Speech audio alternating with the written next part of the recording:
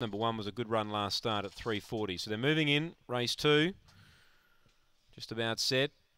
Lights on. Favourite number 2. Glorious One. Can she break through tonight? They're set. Racing, and she began well. Glorious One will lead easily. Gets away, they jam behind. Toby West comes to second and comes on strongly. 2 lengths away to Aston Regal, then She's Amigo, and Zinfandel Bell last of all. Leader found something here, Glorious One. Toby West the only danger. They're well clear of Aston Regal. In front, Glorious One. Toby West is trying to spoil the party, but won't. Glorious One held Toby West and finally breaks through. Third, She's Amigo. And Aston Regal and Zinfandel Bell in a photo for 4th. Time here's around 22.90. So the fave hangs on. Glorious One for Graham Smith. At start number 26, she breaks the duck.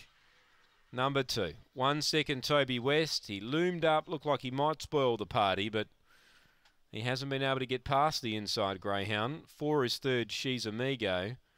And 6 is 4th, Zinfandel Bell.